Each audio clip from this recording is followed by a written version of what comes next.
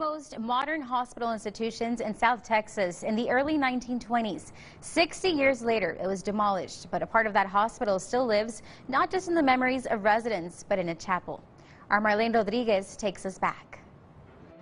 It all started at the turn of the 20th century as an old charity home opened by Nora Kelly, daughter of prominent Captain William Kelly, which was considered the first hospital in Brownsville. It was nothing like what we have nowadays.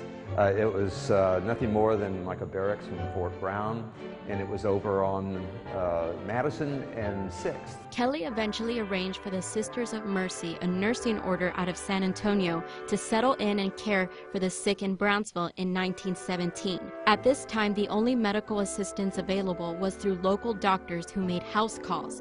In 1923, the modern-day Mercy Hospital was finally built, and years later, in 1936, a full-size chapel and convent for the nuns was built.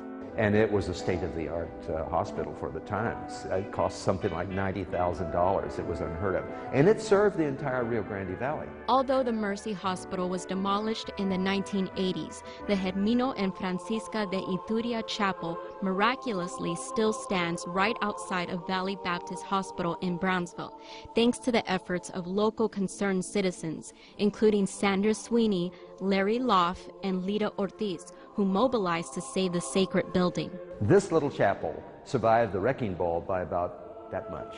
Where visitors gather to worship in the chapel with its original windows and pews from 1936, and where residents can think back of pleasant memories associated with Mercy Hospital. This represents to a lot of people throughout the valley a touch with the past. So many people were born in Mercy Hospital, and I'm sure that their parents came in here at the time of the birth or whatever, their relatives, and they utilized this chapel for what it was worth, as to pray for the sick and the injured.